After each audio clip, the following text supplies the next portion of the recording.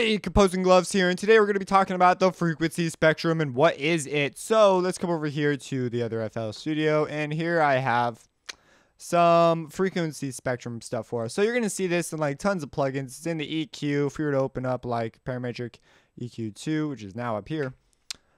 Okay, so if I play some tones, we see that we have this line. Over here, we see that we have these lines. If I go to a different waveform, and we know that there's a fundamental tone, that these things are made up of all this jazz. Today, we're just talking about the frequency spectrum. What is it? Well, there's this, the frequency spectrum is going to be divided up into these things called bands. So we know that hertz is the amount of cycles per second.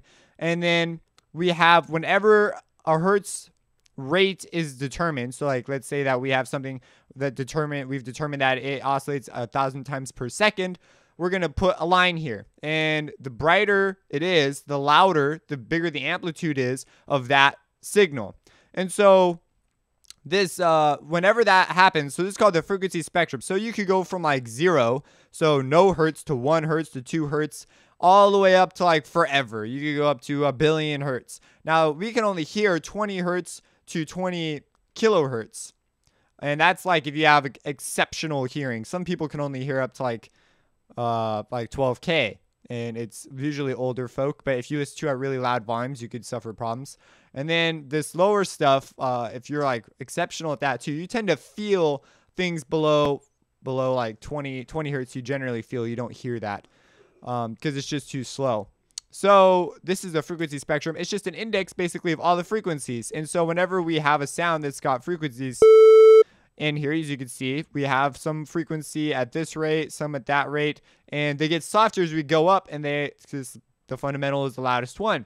And so that's the frequency spectrum. So when we look at it here we have this frequency spectrum. We have the notes associated with it in octaves, and we actually have 20 hertz, 50 hertz, 100 hertz. And you can see the overtone series. So that's what we're going to talk about in the next video, is the parts of this spectrum and the different series related things that go with them. So I just wanted you to be familiar with the frequency spectrum, what it is. Should be a pretty simple idea.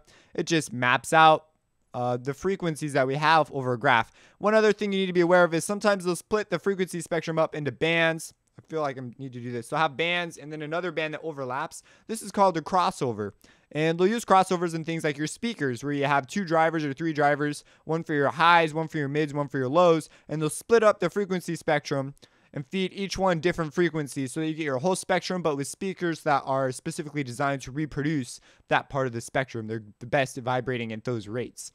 So that's that. If you have any questions, let me know. Subscribe, and have a blessed day. Composing Gloves. Reverse it.